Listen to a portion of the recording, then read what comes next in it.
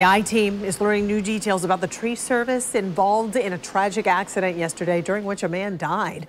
According to News4Jax records, this was the third serious incident involving Shaw's Tree Service in the last 4 years. Yeah, and we've learned that the company has faced fines from OSHA. News4Jax I-Team investigator Tarek Miner takes a look at the past violations.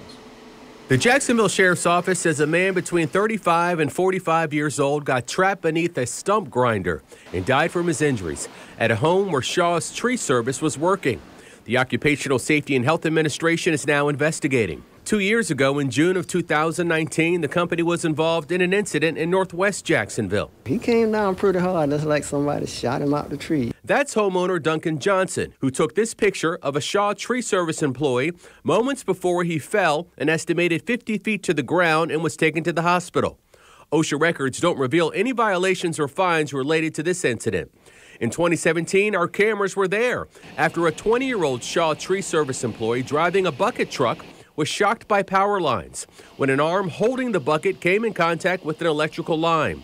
The employee who was in the bucket saw the fire that started and jumped out, but the worker driving the truck had just stepped out to get a drink, and because he was touching the truck, he was shocked and suffered burns. The I-Team found that OSHA cited Shaw's Tree Service for 2 violations related to working around power lines. They were originally fined $10,140, but an informal settlement resulted in the fine being reduced to $6,084. The I-Team searched OSHA records going back 20 years and also found a 2011 inspection that resulted in violations. 2 of the violations involved the use of operation of an aerial lift, and the other violation involved eye or face protection. The company was fined $5,610, but following a settlement, the penalty was reduced to $3,366. Today at Shaw's Tree Service off Beaver Street, company officials declined to comment about the death of one of their workers.